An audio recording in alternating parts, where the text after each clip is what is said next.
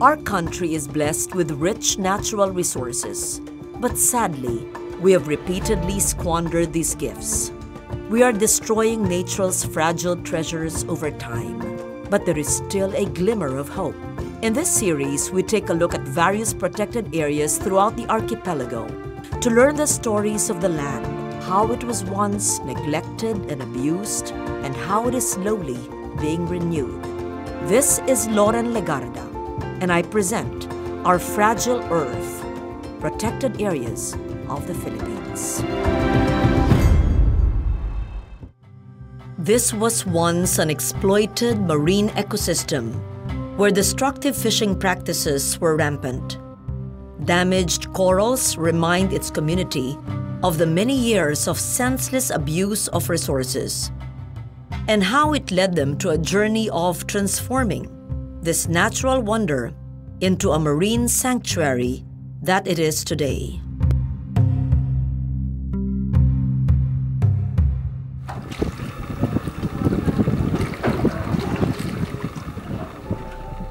Sagay Marine Reserve is a 32,000-hectare territorial waters categorized as protected landscape and seascape under the National Integrated Protected Area System, or NIPAS, of the Department of Environment and Natural Resources. The Sagay Marine Reserve is composed of the islands and islets of Molocaboc Diut, Matabas and Suyac. The extent of the marine reserve covers more than half of the surface area of Sagay City's marine waters, with more or less 500 hectares of mangroves and more than 100 hectares reforested. Sagay Marine Reserve is an area with more or less 3,000 hectares of seagrass beds. So of this area, there are so many marine resources that can be found in this area. The livelihood also of the 6 coastal barangays and of Sagay City depends on the Sagay Marine Reserve.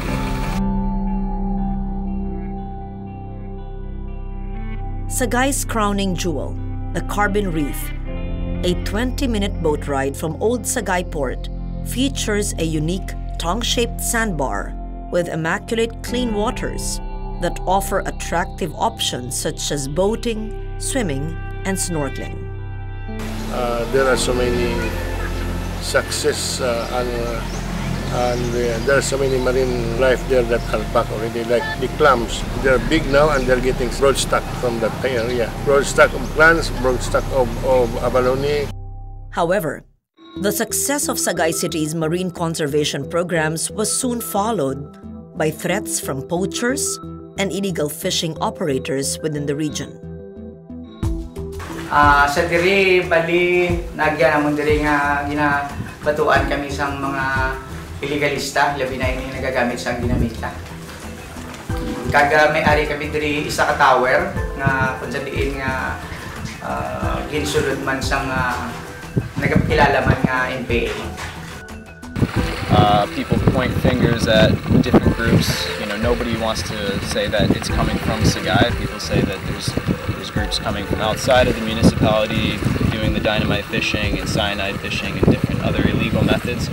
To address threats to the environment, the Bantay Dagat constantly patrols the protected seascape with the help of the DENR.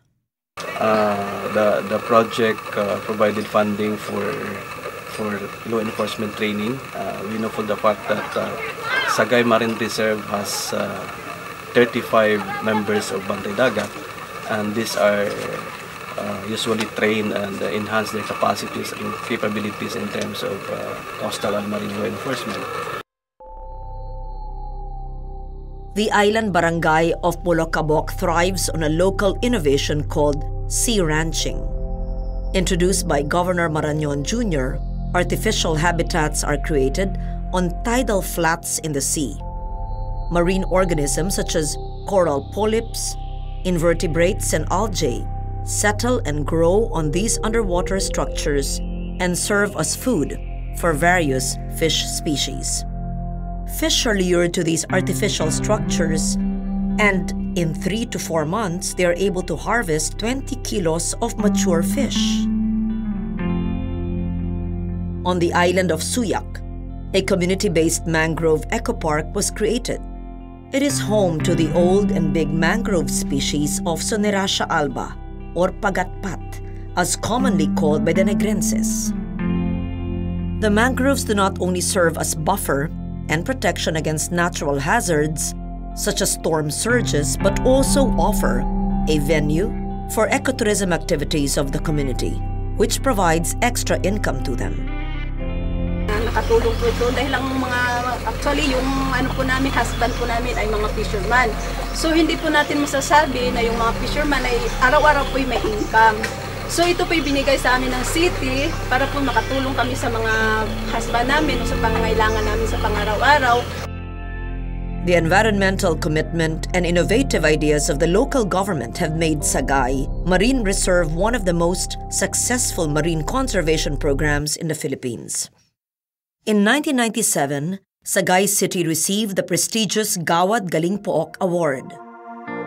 Pinaka-importante gid ni sa amon nga community kay dire kami kakuha sang adlaw-adlaw nga amon ginakaon kag ginapiskwela sa amon kabataan. Kag dire kami halos kada adlaw gid kakuha sang mga amon mga ginabakal sa amon adlaw-adlaw maka-eskwela man ang kabataan.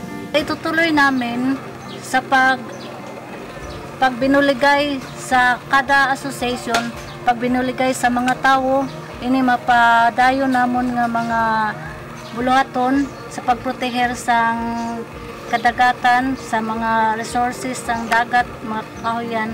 Like the Visayas is a big, huge fish pond. If we'll just conserve it and do not destroy it, just let nature stay and do not kill the hen that lays the golden egg. From an exploited marine ecosystem to an exemplary marine sanctuary, Sagay Marine Reserve should be an inspiration to other protected areas and natural ecosystems in the country. A living proof that the protection of our natural resources is possible with a government that has vision, strong political will, and a community that values nature and environment.